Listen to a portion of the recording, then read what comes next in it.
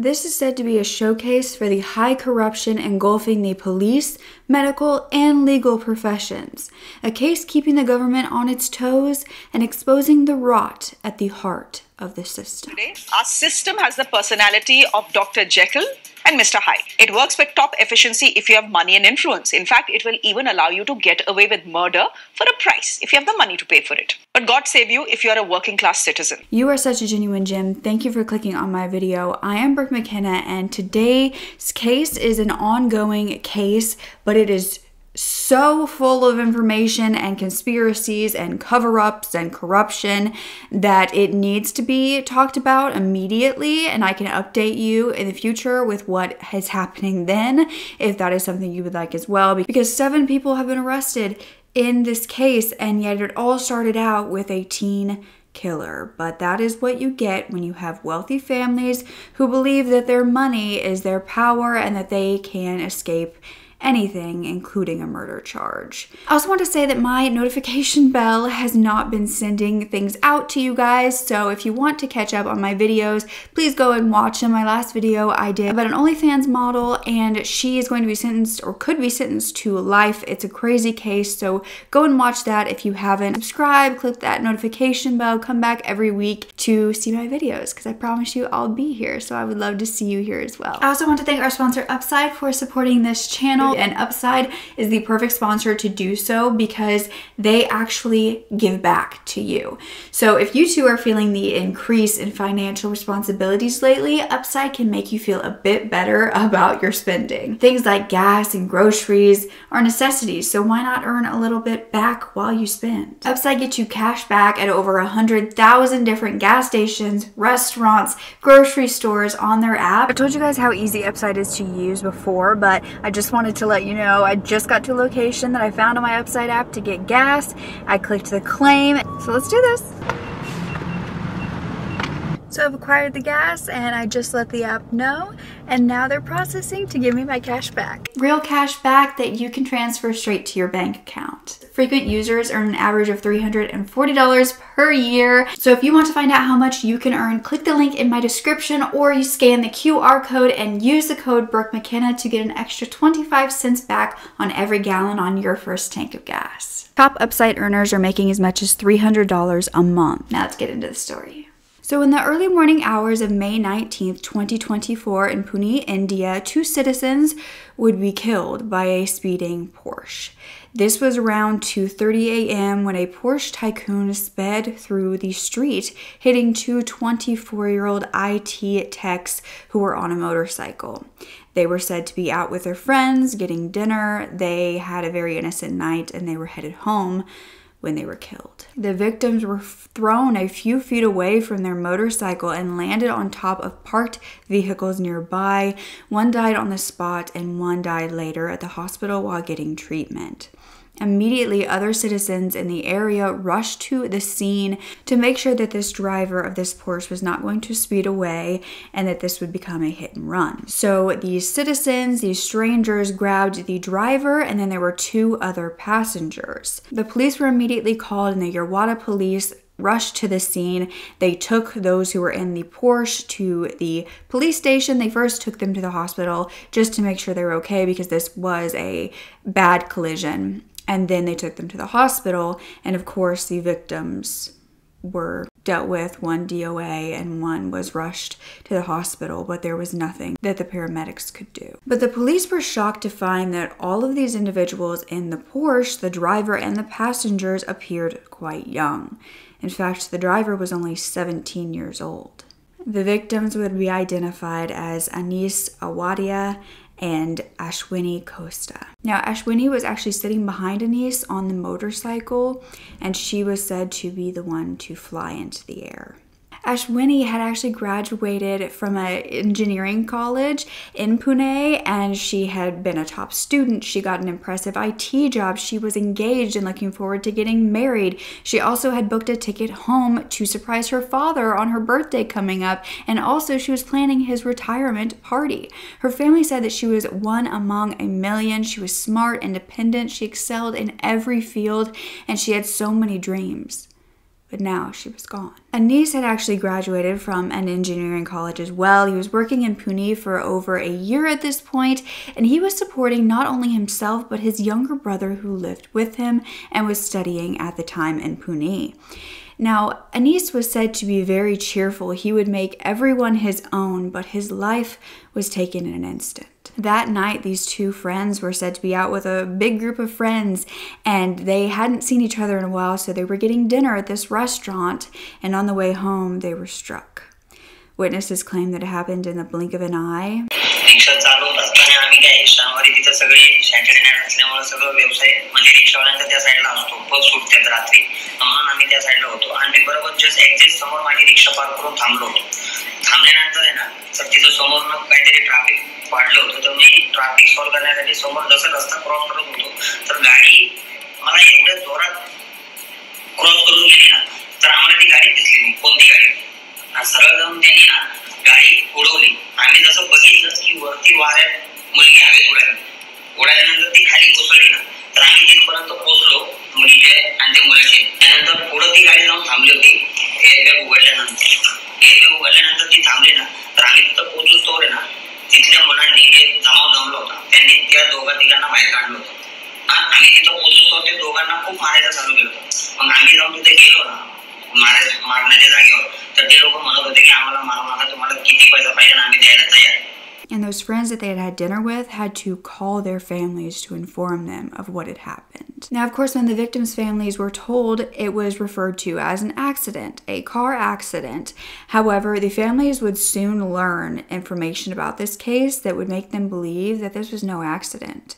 It was a murder. Investigators found that this Porsche that was used in the crime was extremely expensive, but it was unregistered. It hadn't been paid for the registry since March, 2 months prior.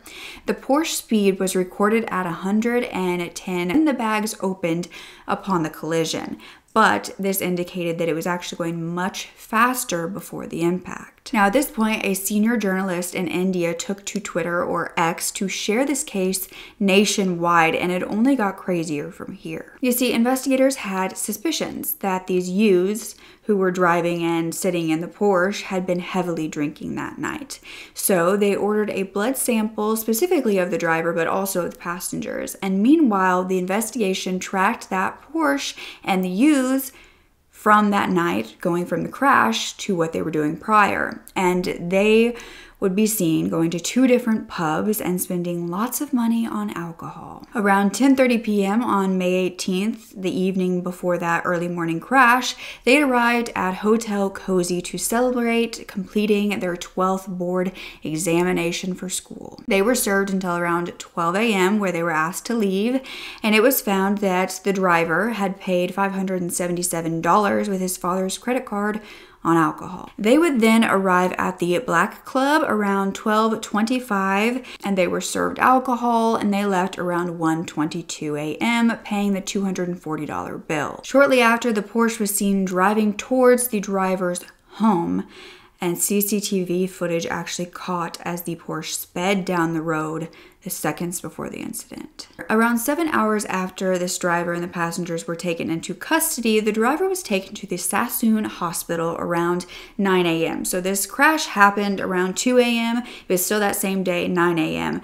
This was to get his blood sample. Now, this allegedly showed that he was clean. His blood alcohol level was low. And so the next day, on May 20th, the driver went before the Juvenile Justice Board because he was 17, even though he was 17 and 8 months, almost a legal adult. But then, after 15 hours in custody, he was granted bail and told that for his punishment, he would need to write a 300-word essay on road accident solutions, as well as work 15 days with the traffic police. When the information about his bail was released to the public that the 17-year-old who had killed 2 people simply had to write a report, there was an uproar from the community. Again, the victim's family stated this was no accident, this was a murder, and he needs to be tried as an adult. Now, the same day that the bail was granted, charge sheets were created by investigators, but not for anyone in the vehicle. This was against 2 pubs that the youths have been seen at. So this was at Hotel Cozy and Black club at the Marriott who had been allegedly serving this alcohol to minors. You see, the legal drinking age in Pune is 21 to 24 for beer and wine, and hard liquor is only permitted at 25. Both owners of these pubs and 2 employees at each pub who had actually served them were charged because CCTV footage actually caught them serving different minors between May 17th, May 21st, and footage was also shown specifically showing them serving the youth from the Porsche that night. Both of these pubs were shut down indefinitely, and the 4 employees and the 2 owners were arrested. However, the same day, the 17-year-old Porsche driver's father was also arrested and questioned. You see, it had been found that only an hour after the incident, the 17-year-old's father had asked a politician to go to the police station with the 17-year-old.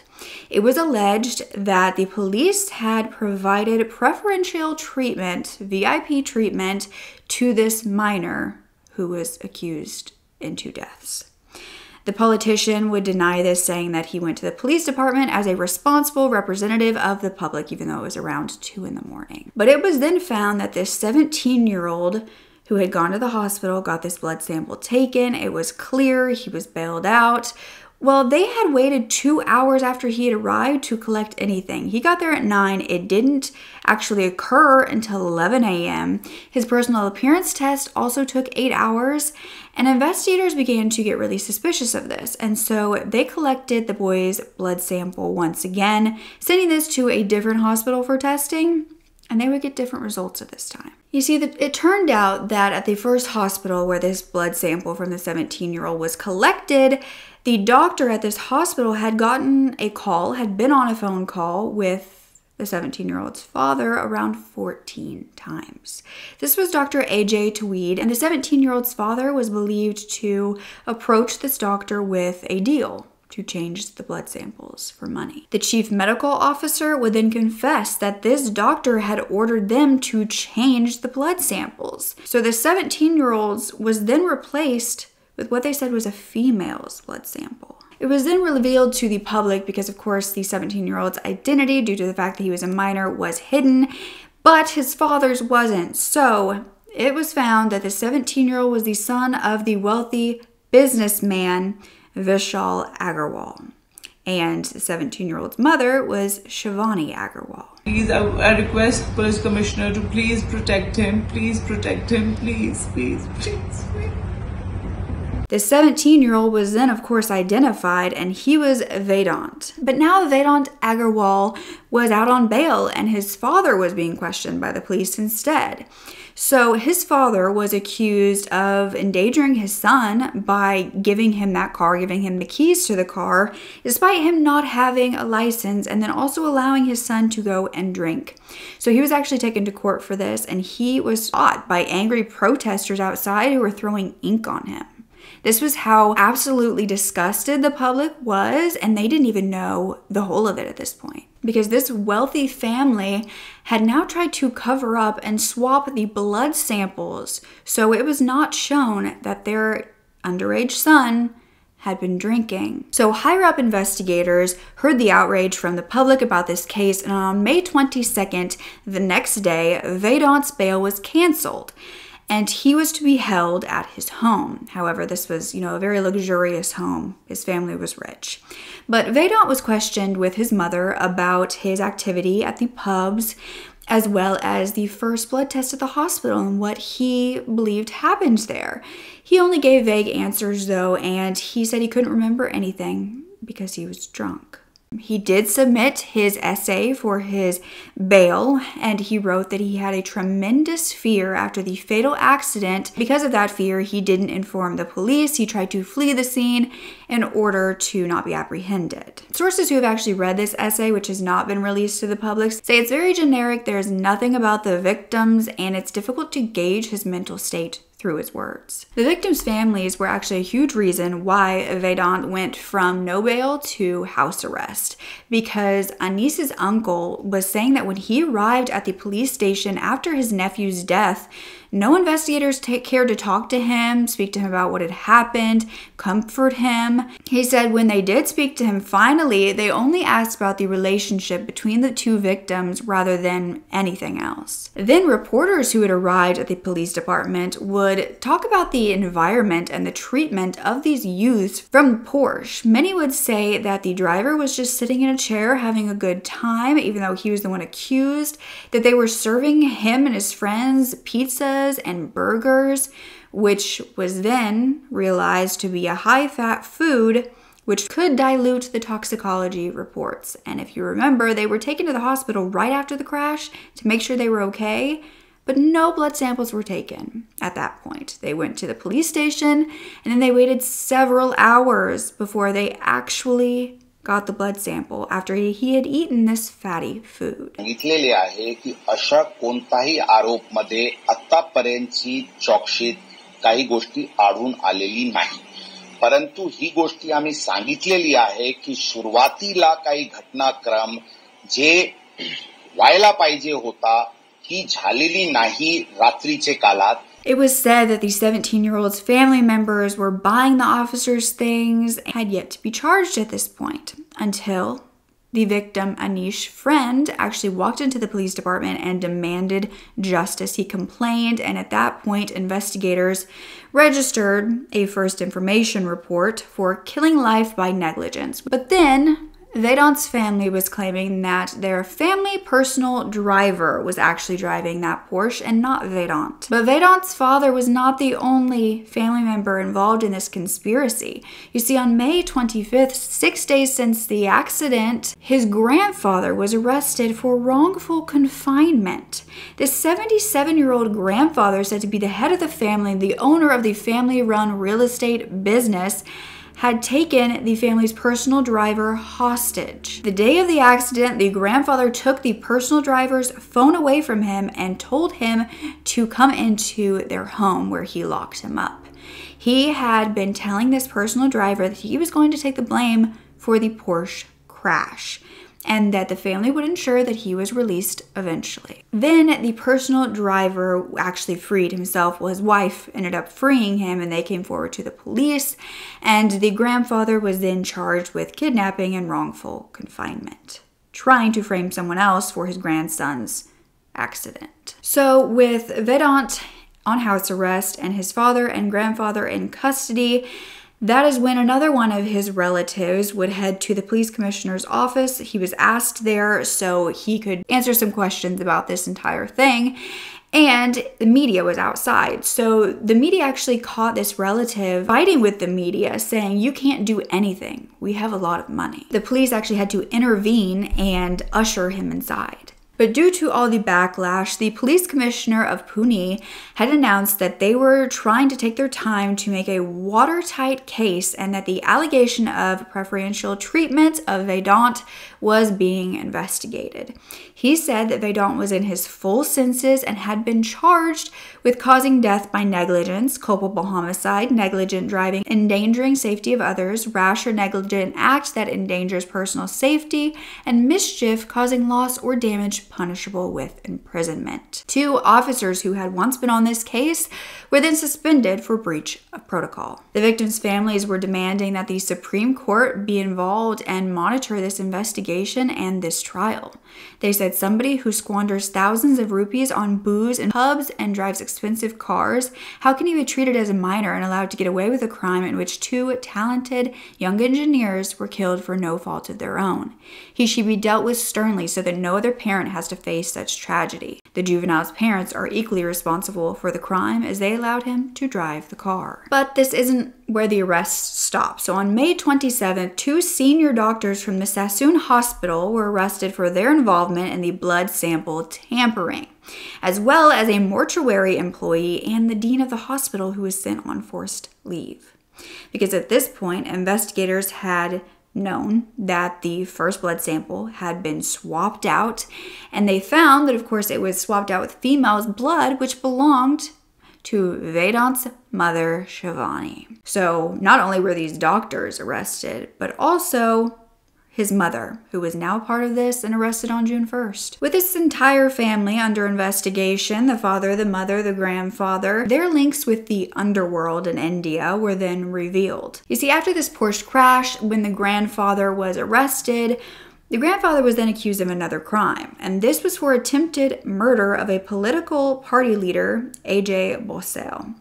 AJ came forward to claim that in 2009, the grandfather had worked with a gangster to kill him and that he'd actually paid him to do so. This was a hitman. And this was allegedly due to a property dispute between the grandfather and his brother. And he asked AJ, who was a political party leader, to back him, but AJ was busy and he didn't do so. So the grandfather believed AJ was backing his brother instead and decided to order a hit on him.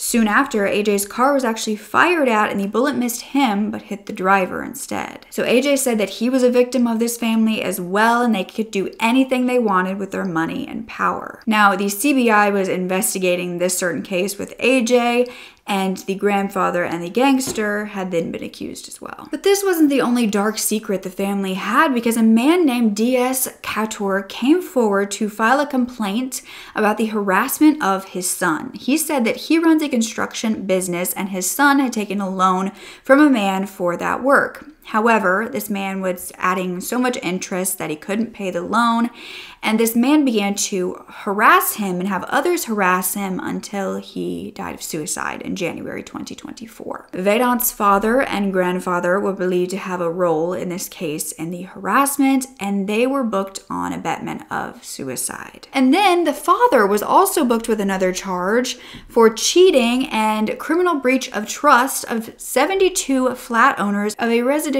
project that he owns, because the residents were claiming that his real estate company had agreed to provide parking spots for them, open space, but they had altered the maps afterwards. So at this point, there were 7 awaiting trial, and that was the 17-year-old's mother, father, a morgue employee from the hospital, 2 of the doctors, and 2 of the middlemen between the doctors and father. So while they awaited trial, the prosecution then claimed that not only was Vedant's blood sample switched, so was his 2 friends who were the passengers inside of that Porsche, because of course they didn't want their blood alcohol results to show that they were heavily drinking if they were trying to say that Vedant wasn't. But 2 trainee doctors at that hospital have now become witnesses, and they have said that they were forced to take these blood samples from the boy and his mother and swap them out, and they were forced by Dr. A.J. Tawar. They also said that this swap occurred in the restroom of one of the other doctors at this hospital, Dr. Harnall. So Dr. Harnall and Dr. A.J. Tawar, those are the 2 doctors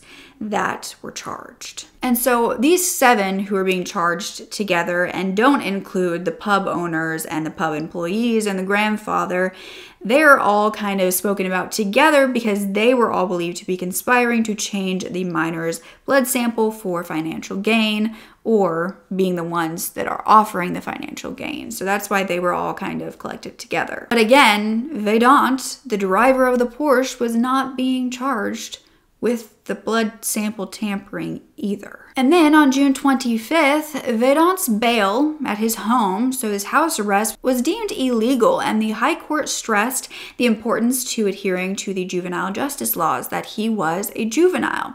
So he was released to his aunt's home. Many were outraged with this, again, because they said, pay attention to his crime, not his age. The Pune police were even saying that they believed that he should be charged as an adult. But the next day, the Pune City Police filed a preliminary charge sheet of over 900 pages against the 7 accused. This included 50 witness statements, CCTV footage, phone analysis, crash impact assessment, the entire sequence of events, and the forensics report. A panel was then created to look into the Juvenile Justice Board members who had first given this boy a 300-word essay for his punishment, and this panel ended up recommending disciplinary action against this board for procedural lapses, misconduct, and non-compliance of norms. Now, while all of the accused waited their trial, they were all putting in their bail applications, but the police gave a written submission opposing the bail of Vedant's father, Vishal, saying that he would be able to not only tamper with more evidence, but also possibly talk to the witnesses in this case and scare them away from talking. However, in July, he and the grandfather were granted bail in the Porsche crash case, even though they have other charges against them. The grandfather was actually immediately released, whereas the father remained in custody for the other case against him. Now, as far as the bail of the others and the charges awaiting them and the trials, that is all really still to come. It is a big mess, one of the biggest cases that I've seen spoken about in India, and everyone is awaiting this information, so it is taking a little bit longer for anything to be released, probably because they are worried about the backlash. But interestingly enough, after this entire family was caught in this cover-up and arrested, a mother of a boy who went to school with Vedant and his friends came forward to say that Vedant and his friends had bullied her son so badly he had to change schools, that he suffered a lot of trauma due to the bullying. She tried to go to Vedant's parents about the situation, but no corrective action was taken. It seems as though this boy grew up getting to do whatever he wanted by people who believed they could do whatever they wanted, even getting away with murder. But the Pune police commissioner has said that he is going to request that the court expedite the trials due to being so high profile. And Anish's father said that he was going to fight for justice for his son until his last breath. Do you think the 17-year-old, almost 18-year-old should be charged as a minor or an adult for this heinous crime? Do you think that he would have gotten away with it due to his family if it wasn't for the media and the community exposing the cover-up that was occurring and not letting it go under wraps? How much do you want to bet that these are not the only dark things that this family has been involved in, and that more will come to light and some never will? Because that is how these powerful families get away with doing whatever they want. Thankfully, in this case, the cover-up was not successful. It crumbled beneath them, and they are now facing the consequences, hopefully being sentenced. But do you think Vedant should be charged with trying to cover things up with the blood sample tampering? Obviously, he was there. He most likely knew what his parents were doing. Should he be charged within that group as well? Or is this just another thing? He was a minor, so he's going to get away with that too. It's always a very tough decision for a lot of people to make when it comes to a minor who becomes a killer or becomes quite evil in their actions and does something horrific. Because technically, you want to call them a juvenile. You have those laws in place for a reason. However, the crime does not match the age. So how do you balance that out? Had you been following this case as well? Let me know if you have any more information, especially if you live over in India and have heard this on the news as it's come out. Let me know if there's any more information that I can add in the second case of the update. Watching the news there, I'm sure, gives you much more of an insight. So you think that because of all of the attention, that this family is actually going to be prosecuted for the crimes they've committed? Let me know down below, and don't forget to speak up. Your voice is powerful enough, and I love you to absolute pieces.